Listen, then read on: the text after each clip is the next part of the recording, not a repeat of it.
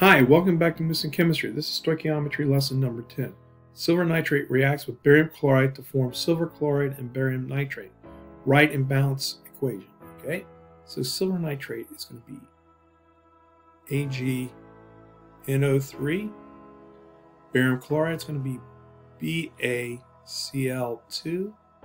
It's going to form silver chloride, which is AgCl, and barium nitrate, which is BaNO3, 2. Well, you have to put a 2 here and a 2 there, and everything's balanced. Okay, that was pretty simple, straight out.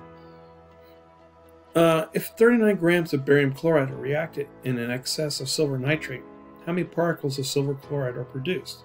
All right, we go 39.02 grams of barium chloride, okay, times 1 mole of barium chloride divided by its molar mass.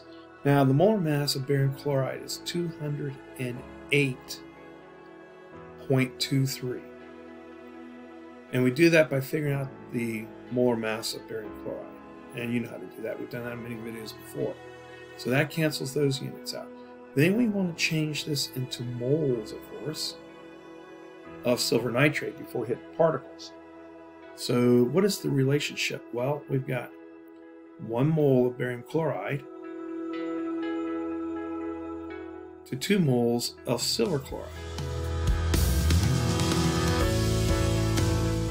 Okay, put 1 mole down here.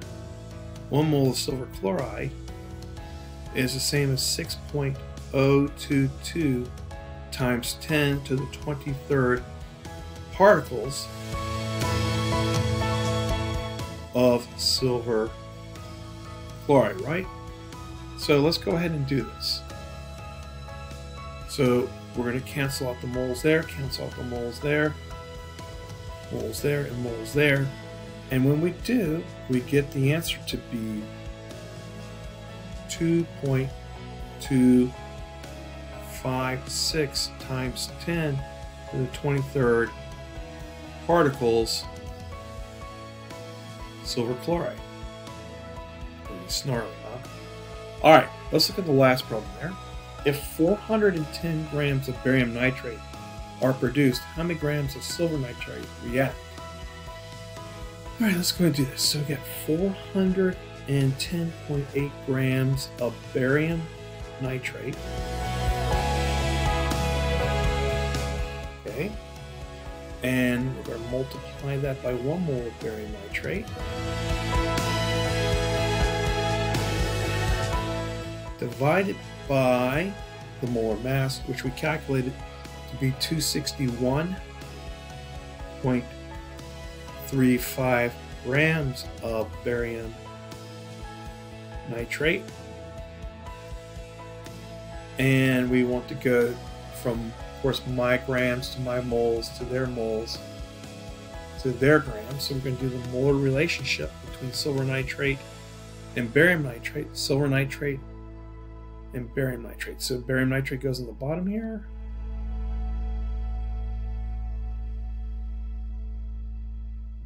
Put 2 moles of silver nitrate on top.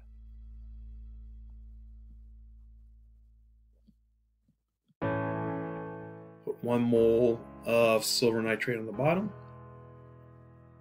This is pretty easy, pretty standard.